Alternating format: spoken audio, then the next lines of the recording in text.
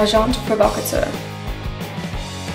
Agent Provocateur was founded in 1994 by the son of punk impresario McLaren and Vivienne Westwood, Joseph Corré, in partnership with his now ex-wife Serena Rees. With punk bloodlines like those, Joe's brainchild was always going to turn heads. Their first flagship store opened its doors in London, Soho, on Broadwick Street. Their initial intention was to sell various brands of provocative, colourful, and fashionable lingerie. After failing to source their merchandise from other brands, they decided to create their own line and started designing and manufacturing their own eponymous collections. In 2000, the brand released its first signature fragrance, named after the label itself. Since then, the range has expanded with more fragrances, as well as a selection of beauty products and cosmetics. Since the very beginning, Agent Provocateur was noted for its controversial, shocking advertising and marketing strategies, causing exceptional as well as overwhelming responses. Corré and Rees mainly established the brand through an almost punkesque communication strategy, using their shop window, outdoor advertising, catalogs, and events, which would soon be the talk of the media worldwide. Since its launch in 1994, Agent Provocateur has never struggled to attract column inches. Its boundary-pushing ad campaigns and legendary Broadwick Street windows displays were catnip for fashion editors. It positioned itself perfectly at the place where the demi-monde intersects with the high street, and sexy propositions kinky for a saucy two-step. However, if you are looking for an example of how this brand managed to set itself apart from its rivals, cast your eye over the pair of bright orange knickers that the label promoted for Valentine's Day in 2008. They were sold to raise awareness of the plight of the prisoners at Guantanamo Bay, with half of the profits going to human rights group Reprieve. This was the kind of textbook stunt, equal parts anti-capitalist gesture, politics, and shrewd commercial savvy that earned Agent Provocateur co-founder Joe Corré an approving pat on the back. Agent Provocateur has always dared to be different and has never ceased reminding us of the fact, no matter how close it has come to the mainstream. The brand manages to convince us that it is playing by its own rules and defying the norm. In December 2001, the company produced a short film featuring the most loved girl in England, Australia's own pop and soap star Kylie Minogue, riding a bucking bronco. As she rode, she appeared to grind herself to an orgasm on the bull. The ad incorporates a number of ideas everyone can relate to. A famous actress in Minogue, a mechanical bull that everyone will try to ride at least once in their life, and the sexual theme that intensifies a la coitus, which keeps viewers interested.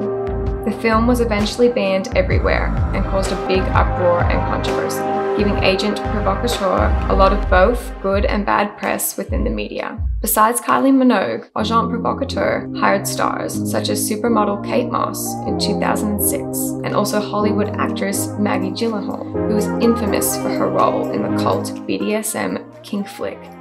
We count down some of the brand's most famous ad campaigns. Iraq War Controversy, 2003. More than just a lingerie pioneer, Corré's activist roots shone through in Agent Provocateur's 2003 stunt. It's no secret that the Britain's entry into Iraq polarized the nation, with support from both sides dominating the political agenda. Perhaps one rhetoric that stood out most, however, was Agent Provocateur's.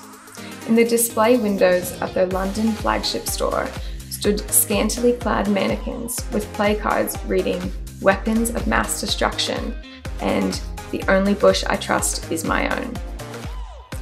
Stripped, a new perfume, 2008.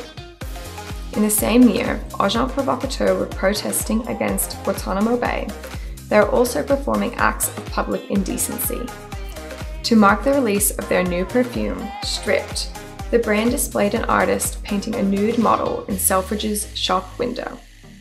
After the painting was completed, the curtains were drawn and replaced by a mannequin. In terms of the quality of the perfume, the campaign does little to inform audiences of its smell or other features. But perhaps that's the point. The fact that audiences knew so little about the perfume, aside from the nude model being painted, makes it mysterious. Love Me Tender, or Else, Valentine's Day miniseries. Part of Agent Provocateur's appeal runs deeper than their lingerie. It is also their ability to attract famous celebrities to wear their products and feature in their ads. This was the case for their inaugural Valentine's Day video in 2009, featuring Rosie Huntington-Whiteley. The advertisement's overly sexual elements draw viewers in, making it as comical as it is confronting. Huntington-Whiteley plays a housewife whose husband calls from the office, telling her he will have to cancel their plans for Valentine's Day due to work commitments. Keen to get her own, the housewife visits her husband in her Agent Provocateur lingerie, sexually teasing him and leaving him full of regret. The ad brought Agent Provocateur's success for a number of reasons. Firstly, it shows the familiar scenario that everyone dreads, to have your partner bail on Valentine's Day plans. On a deeper level, the ad also plays on the idea of the housewife being in control sexually, which extends to the overall dynamics of the relationship. This is a deliberate ploy by Agent Provocateur to position their lingerie as more than just a fashion statement, rather a weapon in every woman's arsenal to attract and control men. Control Yourself, Autumn-Winter Campaign, 2013. The film included stars like Melissa George, Electra Weidman, and Chloe Hayward. Control Yourself ridicules the strains female models go through in preparing for a runway show. The calm, rhythmic groove of Total Control by the Motels, which underscores the video, contrasts the chaotic revolt staged by the models against their hordes of stylists and designers. To be expected, the dissenting models signaled their newfound liberty by tearing off the clothes they are about to display on the catwalk, revealing their lingerie. That is, Agent Provocateur's AW range. What follows next is over the top, quasi-foreplay, which typifies the urges the lingerie should make its wearers feel. The ad maintains Agent Provocateur's trademark combination, raunchiness with an interesting story that involves dynamics of power. The film empowered women to take over control and seduce their targets, showing their sexuality without any kind of restraint. After Corré and Rees divorced in 2007, the brand was forced to sell the private equity firm 3i for £60 million. Following the takeover, the company experienced huge growth and fast expanded into 13 countries with over 30 stores. Currently, the brand sells its provocative underwear in over 65 countries. Divorcing must mean it isn't fun to run a company side by side any longer. The sale saw the splitting of company shares and the changing of hands and owners. The once revered and uniquely woman-focused label came to a fork in the road. Despite the mad push for global growth, the brand changed hands in the 2000s and seemed to lose its way. Since then, it has struggled and changed hands on more than one occasion.